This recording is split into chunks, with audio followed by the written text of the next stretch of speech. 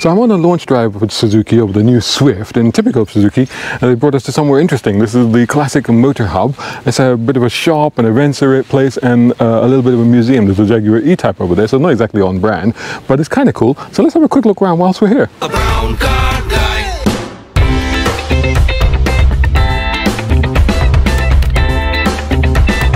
Brown car guy.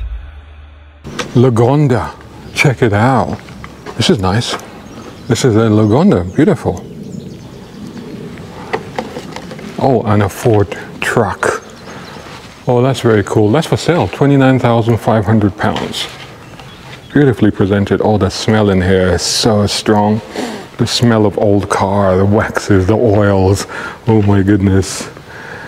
1947 Bristol 400, £79,500 for that one, if anyone is interested. And this one is 1954 Jaguar XK 120 Drophead Coupe X Gilbert Bacode, £69,900. The blue is fantastic. Check out the belt straps. That's so cool. Right there, very, very good. I love the decor in this place. Look at all the plates up there, all the different rallies and everything. Jaguar E-Type. This one is a 1963 E-Type 3.8. This is left-hand drive, this one, and it is £130,000 for that one.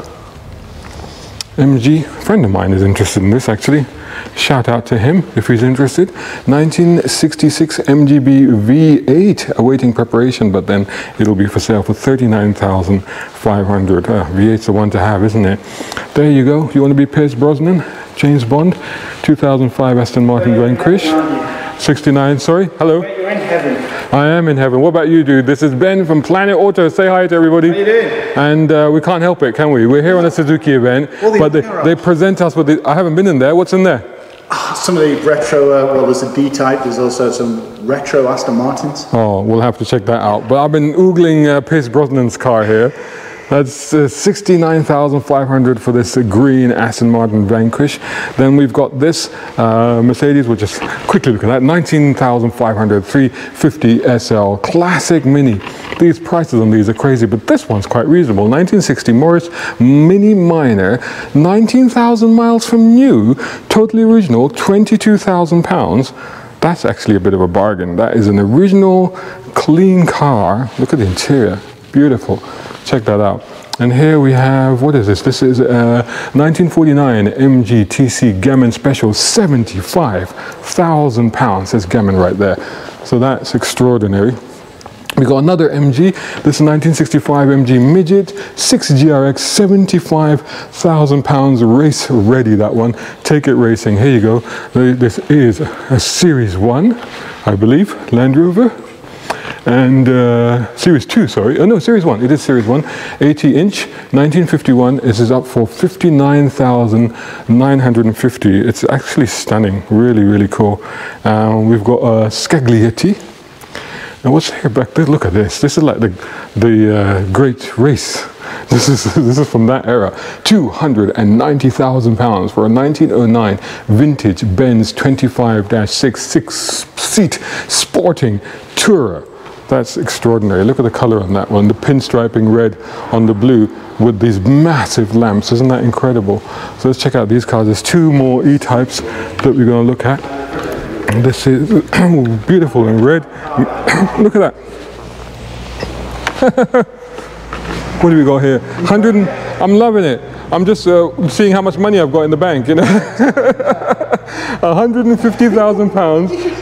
Can you hear that? I didn't hear it. All right, there you go. 150 grand for this 1961 Jaguar E-Type Series 1 flat floor 1HC. So the interior on that one you saw earlier, 368 is the number plate. Beautiful red, orangey red one, this one. And we've got, this is a 1963 Jaguar E-Type S1 3.8, £138,000. And here finally we've got a 1952 Talbot Lago T15 Baby. This is factory upgraded to a 2.5 litre engine in 1955. Is there a sell price on it? Yes, £40,000. That is a way to arrive if you want to. Definitely. Wow, this is really cool. So apparently there's some more cars over here. Let's have a look there. Oh, sorry to interrupt. Are you enjoying the video? Well, make sure you've punched the like button. It helps. Oh, check this out. We've got more stuff in here. Isn't this great? So, whoa. That's a nice, this is actually, I was filming my car, the car that I'm testing, the Suzuki Swift, just on the other side of this roof, which is a corrugated sort of rusty copper roof, and looks really cool from outside. So this is a 1964 Aston DB5. We're going proper old school Bond here. £845,000 for that one. Wow, just to be in the presence of something that's nearly £1 million. And there it is. Trouble with something like that is that you can't drive them, can you? £1 million on the road, would you? Depends, how rich are you? What do we got here? This is another Talbot 1936 BG110 3.5 litre 3-position DHC, £95,000. Look at the chrome work on that. Talbot, the blue is just gorgeous. Got a proper little racer here with a number 2 painted onto it. This is a, oh, Maserati. A6G's, is it Fangio's Maserati? Yeah, G86, A6GCS Monofaro. Original engine gearbox, race by manual, yeah, one manual Fangio, yeah. This one, can't you? No, I don't have the skill levels. I don't have, I really, honest guy. That would be just shameful for me to even sit in this. It's a replica Solara chassis and body, period racing history. Oh wow. And important, this is something very special, and not surprisingly, it just says price on application, so there's no price to that thing. What do you reckon, guys? I want you to put in the comments what you think that would be worth, and I think it would be worth quite a lot. That's what? 15 million. 15 million, says somebody. There you go. That's the first comment. He wins the prize. 15 million's right there. That is absolutely extraordinary. Wow. Just to be in the presence of something like that, right? Just to be in the presence of something like this. That's it, isn't it? Yeah. It's not just the car, it's the experience and the memories. It's like You just you want to kind of infuse it. Oh, yeah. You know, if it was a tea bag, you would hope to like infuse this. Yeah. This water. You know, it's kind of got an alpha male feel. That's what I thought. It was an alpha. That's what I thought originally. Yeah. That's amazing. So what we have here, we have, this is a 1935 Riley MPH 14.6, one of only 16 cars to be built, and it's 408. This is £500,000 car, guys. This Riley. That's extraordinary. Yeah, this is extraordinary. I mean, this is honestly, and not knowing, you know, why we're so poor. It's £500,000 car. Look at the fenders on that. That's absolutely gorgeous. And what do we have here? We've got 1931 Talbot AO75/90 Go 8075. Fully disappearing hood. Le Mans Classic eligible. Brooklyn's race history. £375,000 for this car. What have we got over there? It's his own car. No way. Signature on the This kind gentleman here is proving to me my guide here. Thank you very much. I didn't catch your name, sir. Jim. Jim, thank you so much, Jim. Oh, wow. So that's his signature right there. And there he is. So this is Sterling Moss's car, Cooper. Yeah. Check it out. Just imagine. Look at the car. No seatbelt. No. What did he used to say? It's safer to just fall out of them. Unfortunately, that's what ended his career. It did, didn't it? Yeah. That was a Goodwood as well, wasn't it? This is not the car, is it? No. 1953 Cooper Alta Sterling Moss F2 car, unique Formula 2, built for Sterling Moss, raced by Moss in the 1953 season, and campaigned in the historic racing series. Price again on application. So once again, guys, you tell me what you think that car would be worth, but that is something very, very special indeed. Wow. Where are we today? We've just found ourselves in the presence of automotive greatness. This is extraordinary.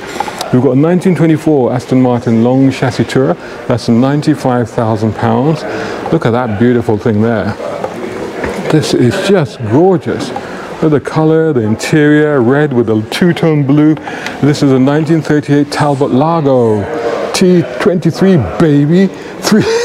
Oh, behave. And stunning design by coach builder Figoni et Falashi. believed to be delivered new to renowned French racing driver Louis Rosier, restored some years ago. £325,000 for this thing. Isn't that absolutely stunning? And what is this here? I mean, honestly, like, you don't know where to look. If you have a chance to come down here, you need to come down here, because this is an extraordinary place. Check this out. This is a 1954 Jaguar XK40 open two-seater, for sale, £169,000 for that one. One car, which one would it be? This, well, I don't know whether it's Fangio's Maserati or Sterling Moss's. The Zagato. The Zagato, it's a bit much for me. But yeah, I'm never. This one actually. Look at this one. Yeah. What's this? A Daytona? No, it's an E-Type, isn't it? Yeah, it's got Daytona colours though. So we have a 64 Jaguar E-Type semi-lightweight competition, and £300,000, engineered by Valley Motorsport. Fully race equipped, really. That's race ready, that one. A couple of more E-Types. I missed the Porsche. There's just a 356B Roadster 61, £195,000. This was extensively used by BAC chairman Reginald Verdon Smith. Fabulous history. Featured in Autocar and Motor in 1948.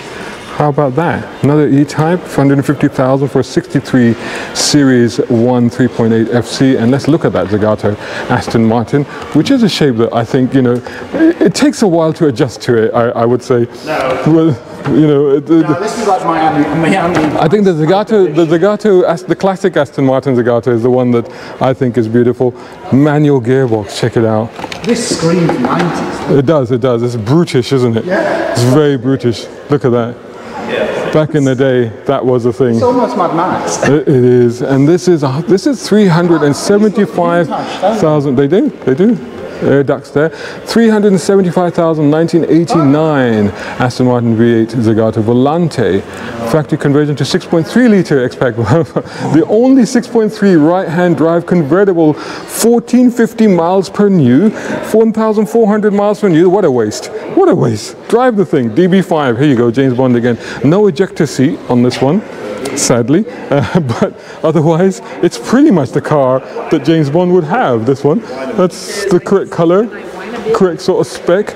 This is a 1963 Aston DB5, matching numbers, extensive history, 5-speed gearbox, £595,000. That's well over £500,000 for that. If you want to be Bond, that's what you have to spend. Here's another Aston Martin. This one's not for sale, I think, because there's no sign on that one. This is a 1970 Aston Martin DBS6, £225,000. This is the sort of car, actually this is probably the car that you saw Roger Moore drive in, what was it, the Persuaders, right, with Tony Curtis? And Tony Curtis had the Ferrari Dino, and then Roger Moore had, what's it, Aston Martin F1 DBS. Really cool. But this is a proper Aston Martin of my sort of generation. The sort of car that would appeal to me. Another DB6 right here in red. So how does a DB6 look more classic or older than the DB5? £235,000 for this 1967 Aston Martin DB6. And finally, no, not finally, actually, I'm going to save the best for last. Save the best for last, but we're going to look here at the Iso Grifo Series 2 from 1972. That's £395,000, 5.7 litre Chevy V8 engine with an automatic, and it was discreetly signed by Piero Rivolta and Giotto Bizzarini. Wow, fully restored. One of only 5 right-hand drive cars, and it's beautiful. Absolutely gorgeous. Look at the lines on this thing. Look at the interior. This is absolutely stunning. Wow, that thing has got presence. That is absolutely gorgeous. And finally, like I said, I'm going to save the best for last. Actually, Ben, you said to me which one? This one. It's kind of my era of 9/11. It's what I think of when I think of 9/11. and that's just beautiful. It's amazing when you look at this compared to a modern one. Yeah, Size. it's incredible, isn't it? But this to me is a proper 911. Yeah. 1975 911 3.0, the first 3.0 911 in the UK, extensively restored, and electric sunroof, £95,000. Guys, would you all subscribe to my channel and make sure that you sign up for subscriptions? Hopefully we can get to £95,000, and then that can replace the BCG BMW E30. Buy it as well. Or maybe both of them. Anyway, thanks so much to Ben, and thanks so much to the guy earlier who was helping me out. But there's been a great walk around the classic motor hub. Where are we? Where is this? Do we know? Bibury? Bibury. Where is this place? Bibury. So we're in not Bibury. Not Bibury. We're in Bibury. Come down, check it out. Is it open most days? This place? We are now open 7 days now. Open 7 days a week, and people can and you can literally just walk in and have a look around and stuff like that, or do you have to book an appointment or anything? No, come whenever you like. And there's a cafe and coffee and everything. Now, are you? I am. Yes. Yeah. So it's not live, but I am recording. But it's useful to have because I've been showing people around this place. Yes. Some of the cars in there blew my mind. Yes. Honestly, absolutely incredible. But yeah, what a gem of a place. 7 days a week. We get loads of car clubs coming and stuff who can turn up and. Awesome. Is there a website for this? ClassicMotorHub.com. Excellent. Check it out there, guys. Thank you so much. Thanks a lot. Thanks. Hope you enjoyed that, and I certainly did. I think, it's really made my day. Driving the Suzuki Swift and checking out cars like this at the Classic Motor Hub. If you get a chance, come down. Let me know what you think of it. See you all in the next one. Check this out, guys. It's my book. It's my first novel, and it's written for car fans like you. It's a fun political action thriller. It's full of cool cars and spectacular action. Get your copy now at Amazon.com.